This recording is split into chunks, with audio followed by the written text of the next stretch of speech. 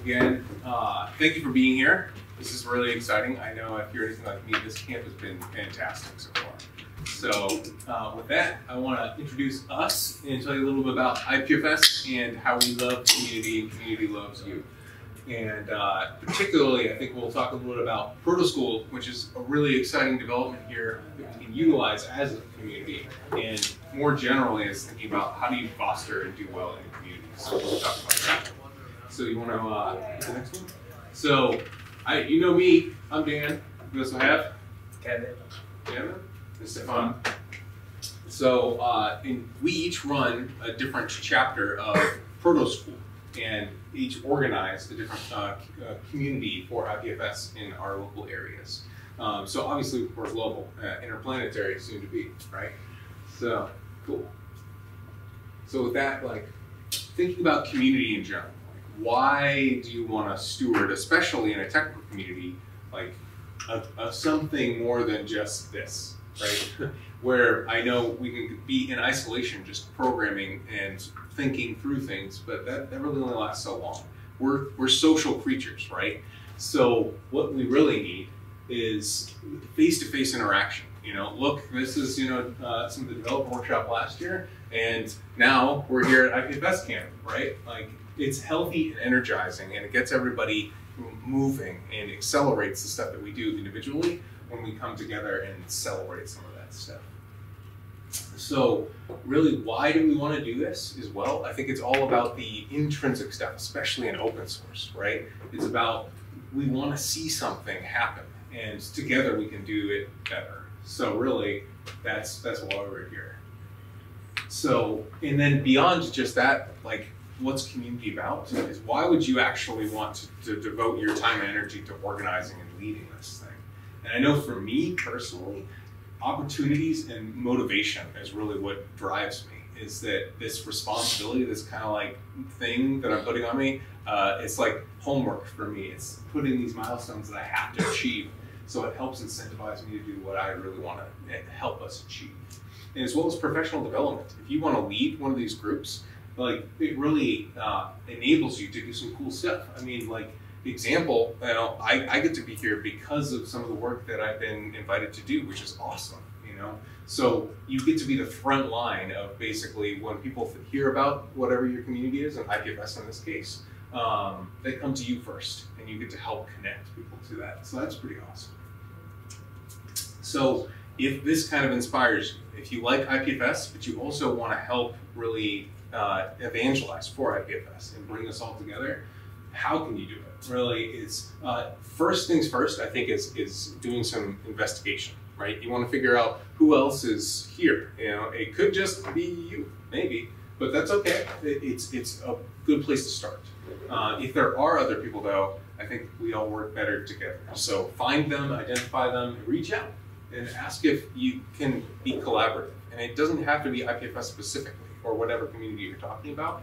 It's related groups. Like for instance, I run a lot of Ethereum groups in the area. So blockchain and stuff is close enough related. There's a lot of overlap between the people who are interested in distributed systems as well. So that tapping into that resource is important. So start thinking about that. And with all this stuff, I like to kind of ready, aim, fire, but really the ready aim when we're talking about doing this investigation should be small. Just try something. Throw something out there. If you're an organizer, trying not to get stuck up in the planning of it too much and just see what happens. I think it doesn't have to be anything formal to begin with. It doesn't have to be something that's super structured. I know that from a technical audience, we generally have a lot of that, but just get together, be casual, and see what comes of it. Much like camp, I think we see a lot of really cool stuff comes out of the informal space that we allow for us. So then, how else can we go about doing this? Seeking support, right? I love this quote. You guys heard this? Is if you want to go fast, you go alone. But if you really want to go far, if you really want to see these like dreams of a distributed web come together, you got to go together, right? So seek others in the community to support you as an organizer. If you're going to do this thing, try to find some cohorts, right? Try and find people who want to support you, whether it's in the logistics, or even emotional support is good to have too. right? And organizers and allies, because as things grow, you're going to want to help delegate some of this stuff around. So, and then I think that it's really important when you're thinking about meetups and events in general, is keeping a regular and appropriate, especially for you as an individual, cadence, right? So things that happen pretty regularly and people can kind of come to expect, like whatever this event is that you have in a recurring sense, right? So what I think this really gets down to is what I see from community building is you get some trust and belonging really that come from this cadence that you develop, and then this familiarity and this comfort, right? People start to know each other, and then what it ultimately comes to is, I think the kicker is this loyalty, right? And this is what we see in like open source in general as well, is that once you bought into the people, like the ideas and the technology is cool, but getting around cool people like we are here, that's what makes you stick. That's the sticking force. So that's why I'm really excited about building these communities, because it enables us to go through the hard times together, right? And then I think that one thing, especially in the online world, right, is keeping yourself available as this organizer, this leader online, and regularly accessible, right? Be active, right? That's, I think, the most important thing that we see is that if you're just present as an organizer, as a leader, that's what helps everyone develop all these things. So really then, to get a community off the ground, you got to do stuff that's hard, right? And I like this example. If you want 100 people to come to your event, and you really got to do the work, personally getting in there and emailing like 200 people, you get a lot of failures here, right? And one thing you'll have to, as a community organizer, get used to is that sense, you know, that you'll try and you'll try and you'll try and not everything will work, but it's okay. It's building towards something. So there's a lot of sweat that goes into this, but there, in the end, I think it's so valuable, because what you get out of this is a way to galvanize people's attention, which I think is one of the most valuable commodities that we all have, right?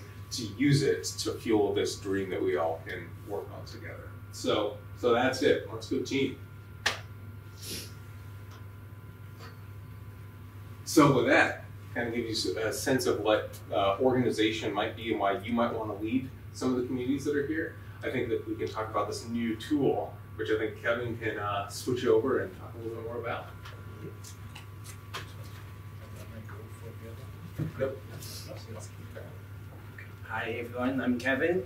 I personally organize the Hong Kong IPFS community in Hong Kong, and then later on we organized we were the local chapters organizing for the Proto School as well.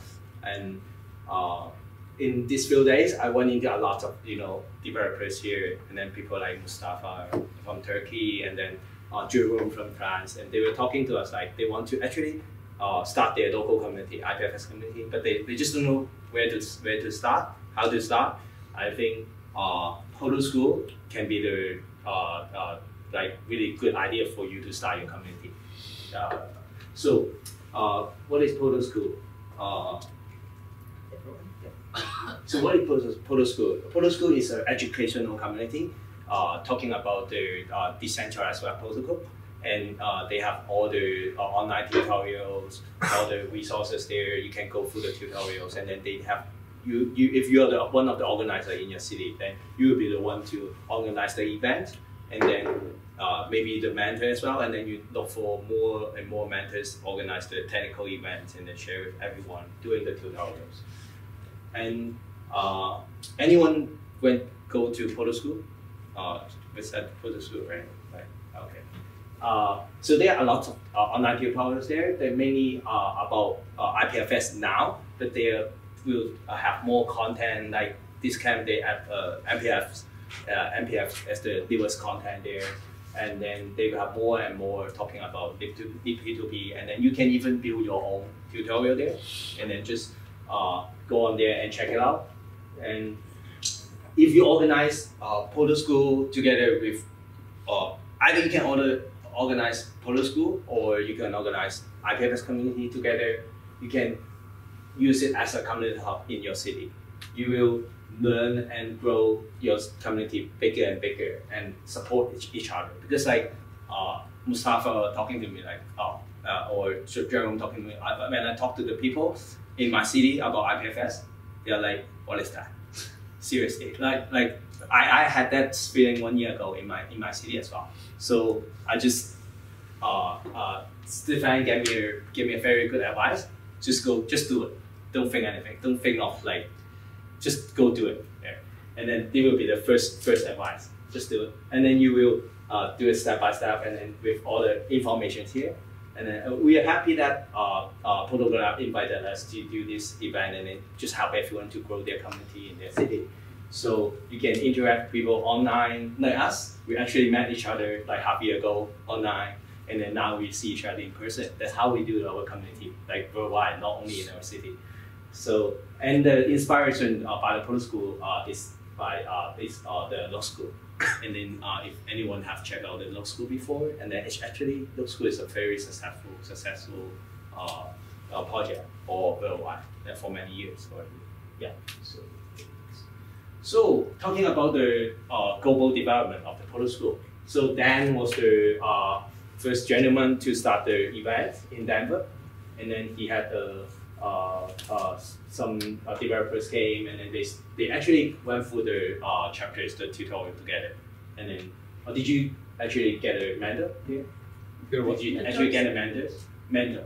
A mentor? Like, yeah. I got to mentor through some of these. It was fun. Yeah. So it's the first event, and then be the Denver chapter, and then the next one be the Seattle chapter in I think they had their events in May, and then they had a lot of feedback as well, and then they did go through all the tutorials there in the States, and then we get the next chapter will be Moorish is held by Stefan doing a lot of work as well. He actually creates some of his content as well.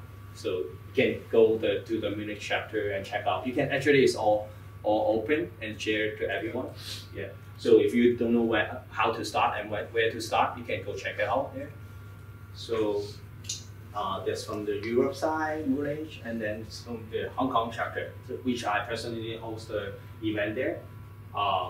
I did introduce the photo school to the community first, and then I actually went into university doing some IPFS workshop 101. Like those students, they have no background or no technical background, but they are having the blockchain course. They want to learn more about this, and then so we kind of like make it like very fundamental for them. The 101 workshop for them. I think we had a really good feedback from the community university. I mean, that may be another good place for you to start as well. Yeah. So Hong Kong, and then I actually because Hong Kong, the next chapter will be Shenzhen. Shenzhen, because Hong Kong is right next to Shenzhen, and then when I organize IPFS event in Hong Kong, a lot of people coming from Shenzhen, and then they are like asking for like, do they have a photo school event here? And then we actually organize the photo school event there as well. And then Shanghai was the other one in China. Shanghai, and then I think the Shanghai organizer is here, but he's not in the room. Yeah, he's in the camp as well. So they're growing more and more chapters in globally. And the next chapter will be the Taipei, the next one, the Taipei. You see, I'm there as well, right? But actually, I'm not the organizer. But how Taipei they organize their photo school chapter. I met a guy from Taiwan in Hong Kong in some kind of event, and then we talk about IPFS, we talk about photo school, and then he was interested in organizing this. And then I was just like, okay, he just don't know where to start. I could just go there and check it out, and can come and to like join you as a guest. I just give him everything. Like if you need help, and then you can. And then actually, I think the Taipei events was even better than those I organized in my own city, because like those people coming for the events, they are all developers. They're asking very quality, high quality questions, and then they are very interested in IPFS and the decentralized web protocol. That's good. So then those are, I think that's all about the global development in for photo school. Okay. So let's talk about how do you initiate photo school, your local photo school chapters. You can go to either the website, the website they have a can see all the links, guide you through, okay, or just go to the photo school GitHub. So you have to go to the photo school GitHub anyways, like for you to open a new chapter, send a request, and then Terry will deal with the rest with you. Yeah.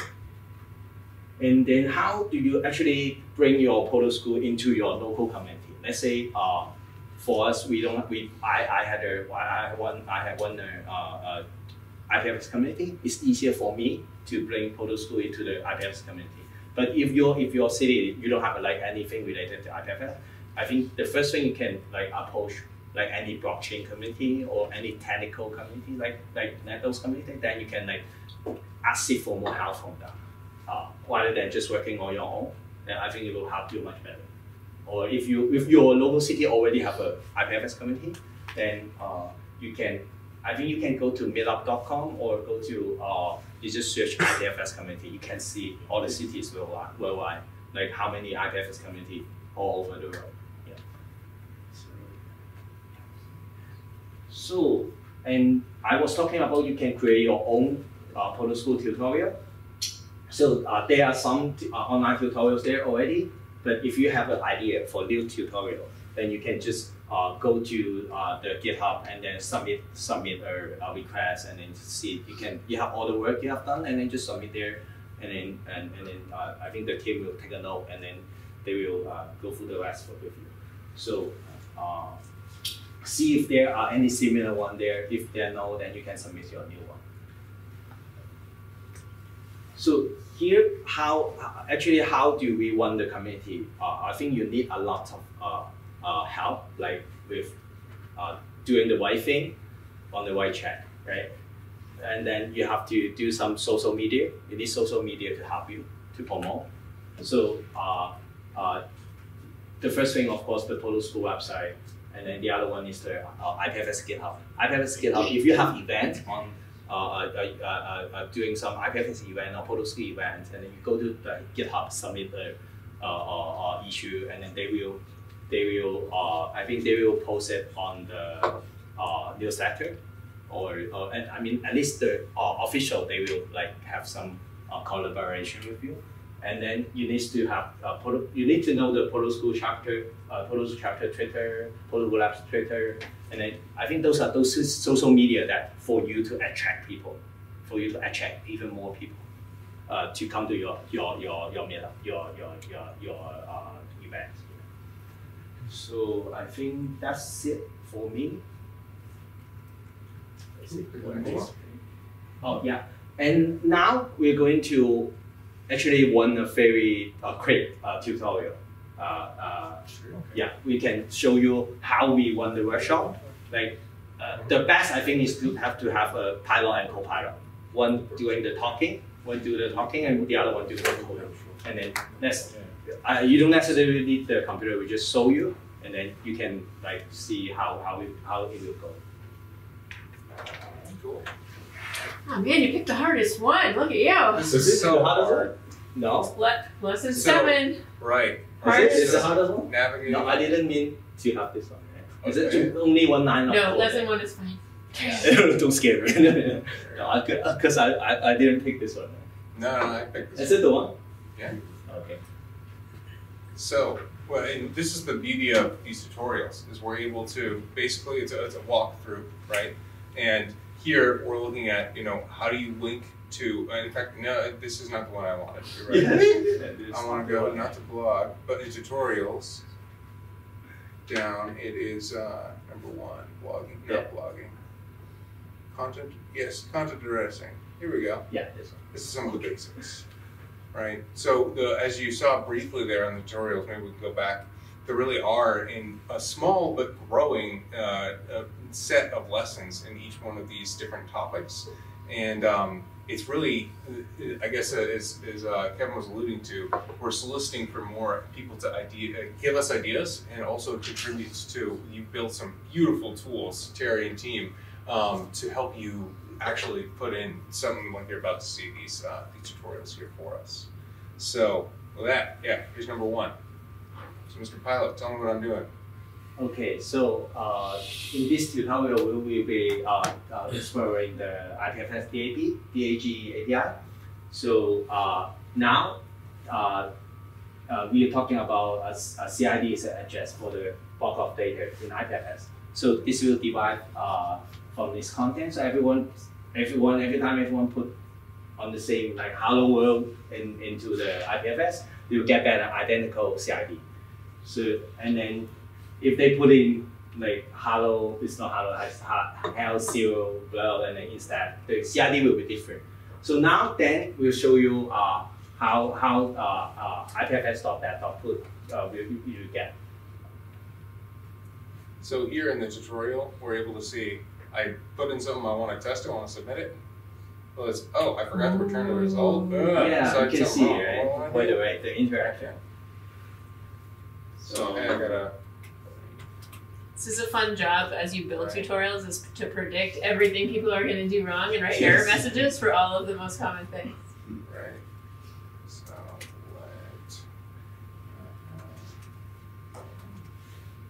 So Kevin, what am I doing here? So now Dan just forgot to return the result. Yeah. So now I have to return out.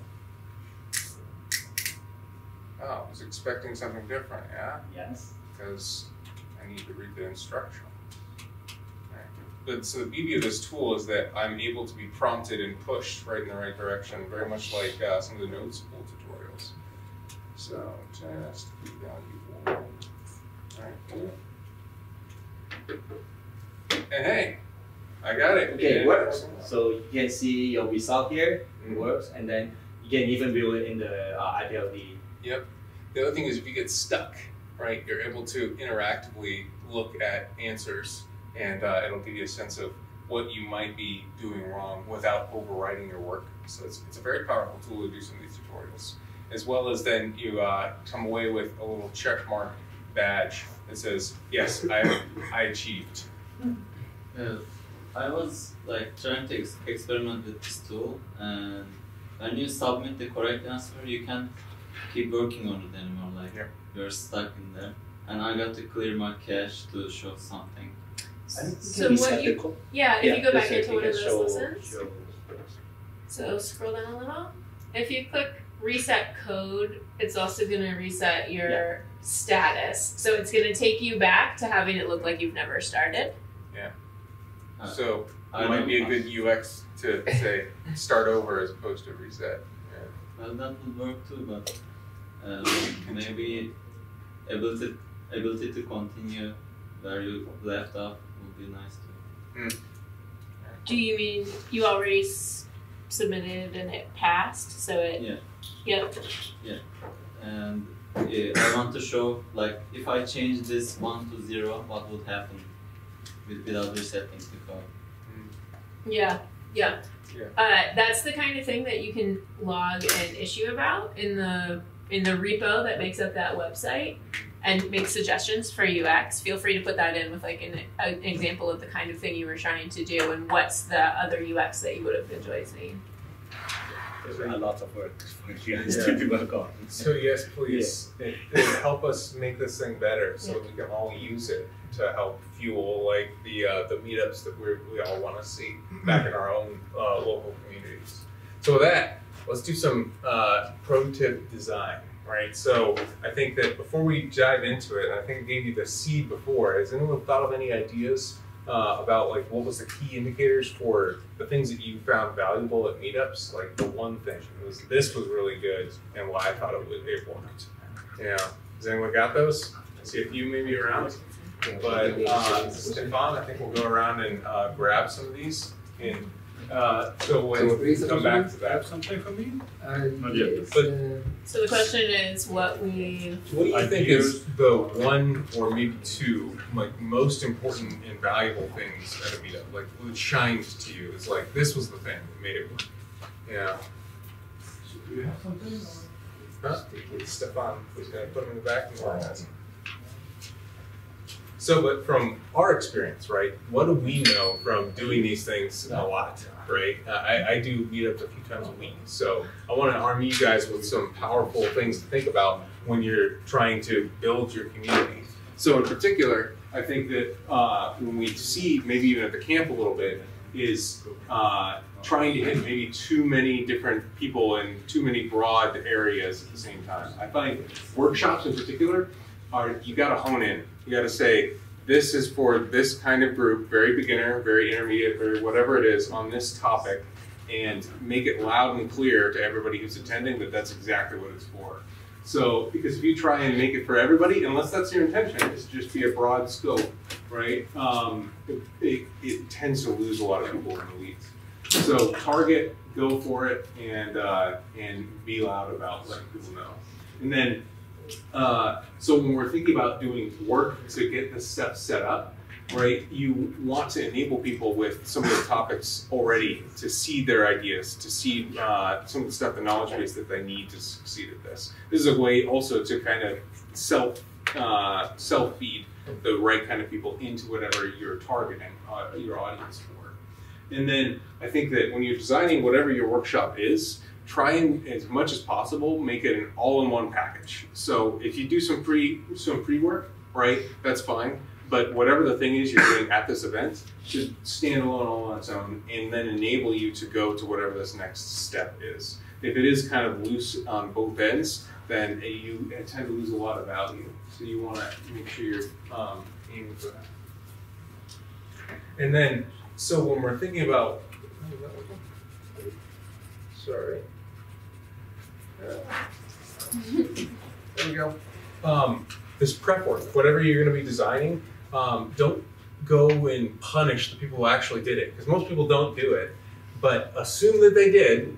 They didn't do all that well, but they kind of did it somewhat, so refresh, but don't rehash any of this pre-work. Again, is the expectation to kind of like say, we gave you something to think about, and if you didn't, okay, we're going to move on, right? When you're thinking about also designing this content, this all-in-one package, as much as possible, try and think of it to make it viral. So this is one of the beauties of Proto School, is that these can be reused, repackaged, and pushed out all alone without you having to organize and run it every time. Then don't punish the people who didn't do the prep work or who did the prep work. Who did the prep work. Okay. So the people who did the prep work, I see a lot of meetups that I'll go to and they say, we said you should do this thing, right? Yeah. And nobody did it? Okay, let's do it together right now kind of stuff. So everybody who actually, right, if they come and it's a waste of their time. Who did the prep work. Right. So don't waste people's time who actually put in the effort beforehand. Yeah, just a refresher to get everybody who didn't on the same page, kind of, but that's at least that's what the philosophy I like. And then trying to make the workshop itself self-instructing, right? As a matter of fact, like what you'll see again in Proto School is that you can walk through it on your own. You don't need a leader, and whatever your workshop is, designing it such that somebody can watch it and potentially get some resources out of band from you to do it themselves, right? So they can fork it, they can expand it. And then one thing that we see a lot of is asynchronous points. So like if I'm giving a technical talk, and we see this in some of the demos, where I'm working through something and then we get to a point where we'd like everyone to come to. So if I need you to achieve some task, like get this app running, right, set up this thing, there's a lot of waiting involved, right? It's like, try as much as you can to avoid these asynchronous points in class. Right, so you're trying to move through a flow in whatever your event is, and when you do hit these asynchronous points, maybe this is a time to actually move to the next thing. So like in Proto School, we have lessons that are all stepwise pieced out, So they stand alone, and that is the point at which you can break away and go and like learn some more if you need to get prepped for whatever step 2 is. So I think that's got all of us. Right. So as we illustrated just a moment ago, right, having a pilot and a co-pilot, right, can be a really powerful tool here. And especially if you're doing live coding, somebody can actually be going through and progressing through the workshop as opposed to speaking through what they're doing at the same time. If it's well orchestrated, it's a very good flow that really, again, it helps you avoid some of this asynchronous stuff. It's because you don't have to wait on everybody coming to the same page. You as a presenter just have to wait on your co-pilot coming to the same page as you. So this is a powerful tool to help really engage people and keep everybody on the same page. All right. And then one thing that I think that Protocol Labs did really well is giving us a checklist, right? Which I can point you to these slides afterwards to go more through in particular about how do you actually get ready for one of these workshops and thinking about like all the caveats. Really the key takeaway here is think about what could possibly go wrong. Assume everything is going to go wrong and plan for it, right? And if everything does go wrong, you'll have that available for you. So with that, I think we want to turn it over to a fun activity. So we very much like with some of the things we talked about, some of these topics, right? And thinking about some of these things that we brought together. And Stefan, I think you can go over in particular some of the things. I would like to say something about my personal experience. Is that okay? Because what is very important from my perspective is your own motivation. So kind of do what you like. So for instance, I make my own exercises with command line IPFS and tried it out myself on localhost with localhost. And then of course, that's much more fun if you have some people in the workshop and they try it then from laptop to laptop. So I did not follow the proto school idea, I did my own, and it's just because your motivation, because at the end it's about you, that you're motivated to do it, and then you can motivate other people, and then you can have a community, and then you get dynamic. So that's my experience. Yeah, and I liked it. And now I think we go here and have some ideas from the people. Meetup hosts being approachable. So about the hosting, you shall say some words, probably. How you find a host? Sorry? You mean venue hosts? You need a venue, you need a place. Yeah. So ideally, from my perspective, it was about meetup.com, which is quite a big thing in Munich. So if you have been on some venues, you just ask them, and mostly they say, yeah, why not? So that was not a problem. I don't know if you have some other experiences, but I guess Sure, yeah. it's not a big thing normally.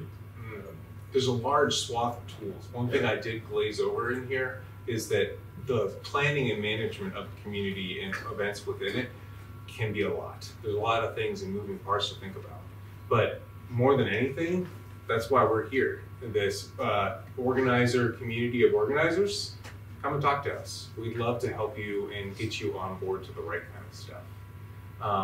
But I think this might be a great transition into like this activity we'd really like to do with you.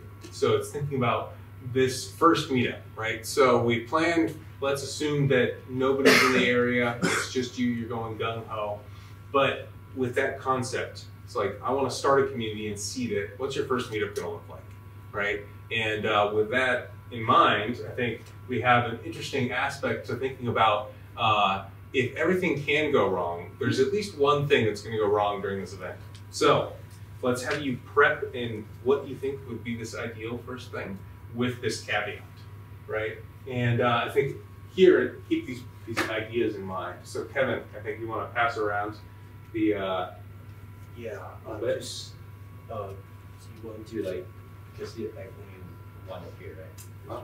Oh yeah. Like so we want to be in groups of roughly 5. Hopefully 5 tables. Yeah. Or One or tables, two. right? So we can consolidate a few if you'd be Yeah. participating. You need the paper. Okay, so we thought that we would take advantage of an existing developer group and we'd go in and do a talk at the Python meetup, so that we have like a built-in community already there that's pretty open to these kinds of ideas already. And then try to get people not only interested in IPFS, but distributed systems and the distributed web.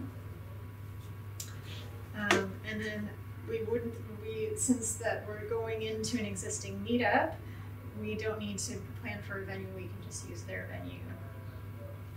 And the outcome would be that we would show them how to host their blog on IPFS, and the takeaways would be to continued study in how to use IPFS and point them at Proto School, and how to join the IPFS meetup if we were going to start one independently. And you can sign up for the IPFS newsletter and things like that, other resources where they can continue their interests. Our sneak attack scenario was that your speaker or mentor can't make it to the event at the last minute, which in this case is us that can't make it. So we had two ideas for that, I think. One was if in the case where you don't have like a backup person, your co-presenter, hopefully you have a co-presenter that you want to go in with. If that person can't make it or you don't have one, then maybe you can provide some resources, that like a lesson plan or something, a guide that they can go through on their own without you, or hopefully you can do it remotely through Skype or something like that. Yeah, phone a friend. If you can't be there, maybe somebody remote can come in. As long as logistically it's possible. Yeah. Like we've got a place that we can present on. It's a good tool. Yeah. Cool. Thank you, Marnie. John, Sure. Yeah, so that's a really good idea we somebody wanted to target, or sorry, we thought we would target a technical audience first, and we picked the maybe local JavaScript communities because it's a large group. There's already existing people, and there's a chance that they're going to be interested in peer-to-peer web. What we proposed was actually an initial informal meetup to try and get a gauge of who the most interested people in the local community might be, and what sort of things that they're interested in, why they come along, so that we know what to target. So our suggestion was going to existing JS lists and trying to post there, and any personal contacts of people who might be likely. We proposed just an informal meeting in somewhere like a cafe or a bar, and maybe do a 10-minute introduction as to why you'd be interested in any of these things, why you should be excited about it, and then broadening it out to a more general discussion to try and get, oh, you're really interested in IPFS, or you're really interested in Scuttlebutt, or whatever it happens to be, or particular use cases. Yeah, and I think that was our plan. And I think our random disaster was having explicitly targeted really technical audience. Half the people who turn up have no technical background, or a more general one, and that's a really tough one. I think our idea was if we're giving a informal high-level talk, then at least that's giving an overview, which is hopefully useful to everyone, and then I think at that point you're facing whether you're wanting to, well, what happens in the next meetup? Are you continuing to focus on one community, or is it because half the group in the first meeting you take in a different direction? And I think it would be better to be honest up front as to which decision you're making and stick to it, and then saying, you know, it's brilliant for showing up, we love your enthusiasm, and here are resources or point you in the direction of things you may be more interested in. Or you may do that to the devs and decide that arguing about politics or playing Barcelona is more important. So, that's really good. something I really like when presenters do it is to take a little poll at the beginning of their talk and do like, how many people feel like super comfortable with this topic already and they think they already know everything there is to know? Who's raised hands? Who's super new? Just get a sense for people's own, and it could be who's really technical, who's kind of works on the business side. So even if this is not the audience you intended, you're not going to revamp your whole presentation in the middle of it, but you can at least like throw in some translations into more friendly language in the middle or whatever. Just right. And I think you bring up a really good point, is that your community might not be what you think it is or want it to be, right? And maybe you aren't all that interested in whatever aspects everybody else is, and that's okay. Like you discover this and you evolve over time, and follow your passions, because that's the only thing that's going to keep you in for the long game. You know, so if it's just not there, it's not the right time. That's okay. You know, and like you say, steering and guiding people to other resources that you're aware of is good, and being honest about that. You don't really care about whatever it might be. Like, that's okay. Yeah, you still created the intersection that other people who are can come together and do that. So that's cool. Yeah. Great. Let's go. Do you see it's very clear? All right. Yeah. I'm gonna introduce how to organize a meetup or activities, and Stefan will talk about the scenario. Great. Just define, like, we're gonna organize IPFS activity or IPFS meetup in Europe, like in Berlin. And some very important point I had wrote down here, like at first, who is our target? We should think about who is target. Like audience, we can say some audience have technical background, they can coding, they understand the internet. They also understand the distributed web, and we can say also some audience don't understand technology, but they are more focused on the business, like we can say non-technical, and how to make advertisement, or how to organize some people. We can say we can organize some people from the university who study the computer science or IT, and we can say also company. And some communities, like we have many communities online and offline, and now we should choose one place to hold this kind of meetup. One place, like we can say. But I found that if you have many people from the university or company, you can also choose the university or company as your place, as your meetup place. We can also rent hotel, some conference room. And we should also think about the food, something to drink, and most important for the internet is we should have a Wi-Fi, very fast Wi-Fi. Yeah, right. Yeah, and we can also think about the support sponsor. Who is sponsor? We can probably, if we organize the IPFS activities, we can write an email to the protocol lab. We're gonna spread your ideas, and this is very valuable, very important. Could you please? Everyone's staring at me. Yeah. Protocol lab. Yeah, I think you will support us, right?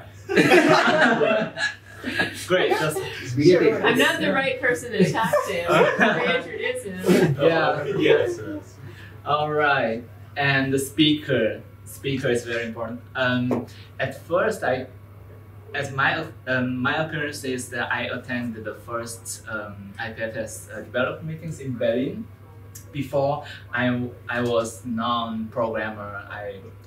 I didn't do something coding, but after I attended your developer meetings in Berlin, it was the first developer meeting, and it was so attractive, your culture and your idea, what you want to do to replace HTTP protocol to interplanetary file system, and I think it is very, very attractive. So at first, I think I can also act as a speaker in the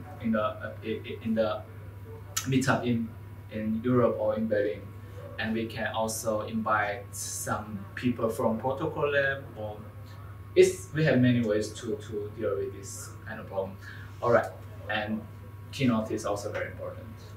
what we are going to talking about, and yeah, we have keynote. We can also organize group activities, and right. So feedback is also very important. Why? The most important, how to maintain this meetup, how to do it regularly, 1 month, 2 months, or 6 months, half a year. And we should think about feedback. Is like we can get feedback online, like on Twitter or email or meetup on the web, and also offline. We're gonna meet if someone is really after attending this activity is really interested in the IPFS technology, we can meet up regularly as a small group. So this is my idea. Okay. So, and the scenario was that you messed the organization up and they have double as much people as you expected or as you can have in that venue. And the idea, from my experience, it's always that mostly in the companies, and they have always pizza and beer, and that's normally not where the talk is. So then you say, okay, take half of the pizza away, you get with one half, have your pizza, take your time, let us do the other half, our stuff, and after half of the time we change it, we bring the saved pizza again, and so that would be the idea how I will try to solve that problem. Let's say you have planned the events for like 2 hours or 3 hours. Like if you separate into 2 groups, then how to compare? Because it's because that scenario is real case. You know, Polka Dot, Gavin he went to Hong Kong. Yeah. For Meetup, Gavin he went to Hong Kong for Meetup, and then there were like 2 organizers there, and then they individually advertise and then in the community, and then I was there, and then but they original target for 50 people, but there were like 100 people there. So the venue couldn't like have so many people there. So they stopped people for going in. So I think it's a very bad organizing. As an organizer, people, if I cannot get in this time, I won't come back. Like if I'm the attendee. So this will really happen to Polka Dot, like what they have been doing. But they are not the one to organize it. They ask someone to help. So it's really happening. And sorry to sort of throw this out there too, but I know that I was talking to about kickback, right? If you guys know what kickback is, it's this idea that you bond some small amount of money to a meetup and you get it back when you attend, but you lose like, let's say $5 or something like that if you don't attend. And what did you say? Like the rates of meetup attendance or hackathon attendance from 50% to 93% because of the bonding thing, so that you have a better idea ahead of time about, because sometimes it's hard to tell how much to discount, the people that say they're going to go to what's actually going to happen. So from my experience, free events that are absolutely free, it's about 50% most of the time. So putting anything though, and this is something you have to think about. Literally $1, right, is enough to push people away. They're like, it's too hard, right? And thinking about, even though it's just $1 in your head, the friction of having to pay for it, right? However, it's like I have to set up an account somewhere, or I got to actually bring you money. Like it's going to change the demographic quite a bit. So, but the skin in the game mechanism is really cool. Kickback is there. There's a really cool Ethereum specific Protea that's just coming out to try and get a better gauge. So tools are coming, I think, to help free-ish events. It still takes time and effort to do something. I guess I wasn't sort of suggesting that every single time you would do this, but with something like a high value or a high potential for like there's way more interest there. I mean, that's your job as an organizer to kind of make a good judgment call there. I mean, if it's just you as the keynote speaker, I wouldn't propose to use it, but something like that. And at the same time, it is okay to mix it up too. You can have a lot of free events, and then this is a highlight event, and just a little bit of friction. It's like, it's $5 to come or whatever, or it's $50 to come. Of course, thinking about what you use those funds for, but just as a mechanism to be a cut, right? To just say we can only accommodate so many. How much do you care about it, basically? This is also a mechanism I thought about in the cryptocurrency community. Is like, I want to make it free, but I want to have this cut for people. So it'll be $50 or they come to an event, which you get $50 in crypto back for, that kind of thing. So it's like, if you do the effort and all the friction, you're self-selecting someone doing something like that. I just have a little suggestion. Like, if you're planning your first ever event, I suggest you do it free because it's the first one, right? If you're charging people for the first one, then you won't have your second one. I mean, yeah. I'd also really recommend that if you ever lead a paid event that you offer scholarships, like have a way as people are applying to come that they can request a scholarship so that you're not unintentionally excluding a segment of your potential audience. A lot of times the people who are having those financial troubles are the people who are already not represented enough in the room in tech. And like, so if it is a higher amount of value, putting a slight premium even on that to fund those scholarships, right? Because are you covering costs with that, or are sponsors covering costs with that? Like, who's actually paying for the thing? And if you can get it such that it's just a friction mechanism to try and select people, then yeah, all those funds can be used directly to let others come. You know, so if you go into enough effort to ask nicely, that's, you know, might be what you want. This is a crazy idea, but people know about pool together instead of no loss lotteries. Essentially like kickback, but then the interest. So it's locked up for like 30 days, and it generates some amount of interest sitting there, and then that interest is a lottery, and that can go to like scholarships potentially. So that way, it's free for everybody to come. You have the friction to show that they're interested, and then you can fund people out of that as well without even charging anybody in the first place.